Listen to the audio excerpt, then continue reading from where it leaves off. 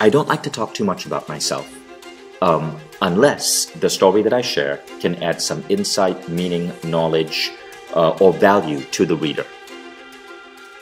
According to futurist Peter Diamandis, between 2022 and 2026, the world will see as much change as between the year 1900 to 2000.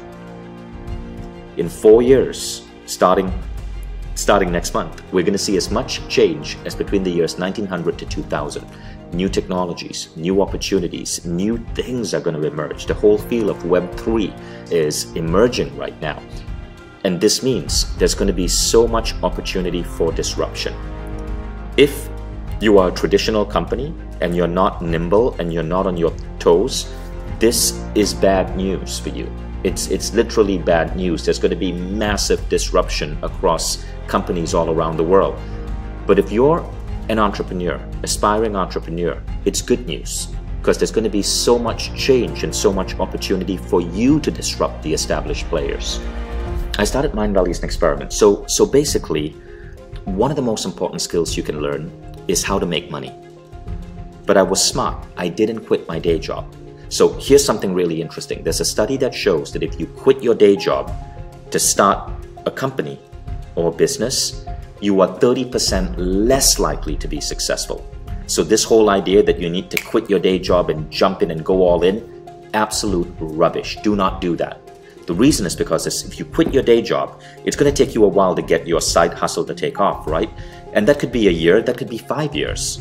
It took me 5 years. I was one of the slower starters. But if you quit your day job, what could likely happen is that you may not have the income, and that puts you under stress, and that's going to reduce your performance, your cognition, your thinking, your ability to grow your business.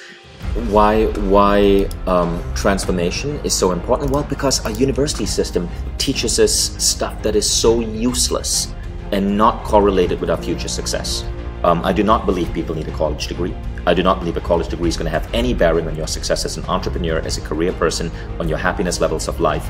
Yet, we go through 4 years of intense study. Americans especially go into so much debt to get a college degree. You must put your personal growth first, okay? So you must take your meditation practice, your personal growth, your reading, your gym. That must come number one. It must be more important than your business. As you grow, your business will grow. When you focus on your personal growth, what happens is that even if a business fails, even if an idea fails, you emerge from it with new knowledge, new data points, a new version of yourself that can do better on the next idea or the next business.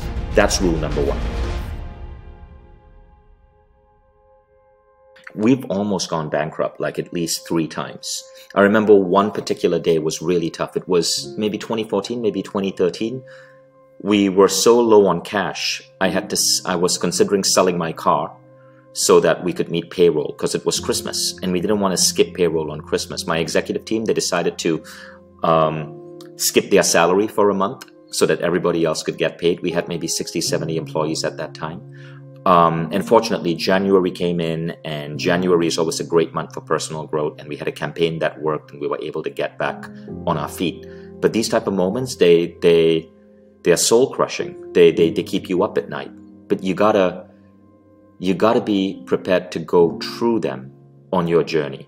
But again, if you adopt the attitude that the number one thing is your growth, is how much you're learning, you're better able to go through these ups and these downs. Like the ups don't go to your head, and the downs don't destroy you. And then you learn from that. You learn better budgeting. You learn better financing. You learn to improve the business model. So you learn from everything. And then you adapt it and you go on to the next step and the next step. Every time you have a massive failure, there's a spark of wisdom in there, like waiting to be discovered. And if you can take that and inject it into your business, you become stronger because of it. The second rule is this. The second rule is a rule called unity. It means see yourself as a part of a larger whole, of a larger human species. Do not cheat, do not manipulate, go into all relationships with a win-win attitude, never take advantage of people, create products that deliver true value and are not just sold by salesiness. So the unity rule is a key driving force in how I operate everything in my life. I have no enemies. I have no ill will towards anyone. I practice forgiveness every single day. I forgive every person, everything, everyone that has wronged me. Forgiveness is actually a superpower. Studies have shown that when you practice radical forgiveness, your life seems to get luckier. Your health improves. Your peace of mind goes up. Your sleep gets better. And so the unity rule is a key piece of that. It is the idea that unity is one of the most powerful value systems anyone can have. What advice can you give somebody who's starting out to be a new entrepreneur, a new company? Okay, so someone who's starting a new business, the first thing is don't quit your day job. You got to make sure that you have income, that you have safety, that you have food on the table. Don't get desperate and don't put yourself under that stress.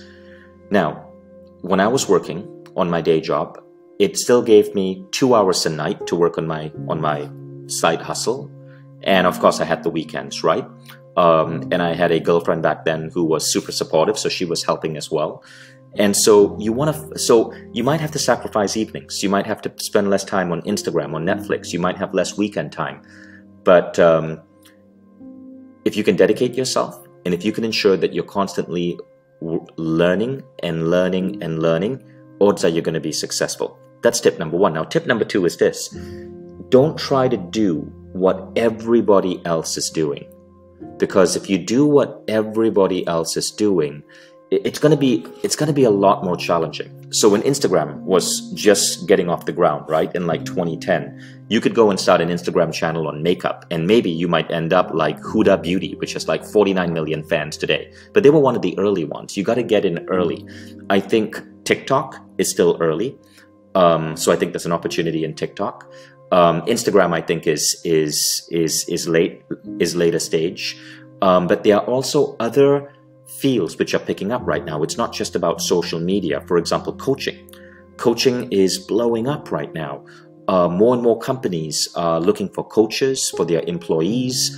I have a coach. So many people I know now get a coach. It used to be a situation where if you got a coach, people were like, is something wrong with you? But now coaching is so important. These other opportunities which are emerging is with the whole crypto space. There are interesting opportunities emerging with NFTs, with DAOs, DAOs. There are some great YouTube channels where you can learn about crypto and you can start to understand that marketplace. Keep in mind that, you know, investing in things like Bitcoin are risky. If you bought Bitcoin 1 month ago, you would have lost a lot of money today. And so you got to have a really long-term perspective.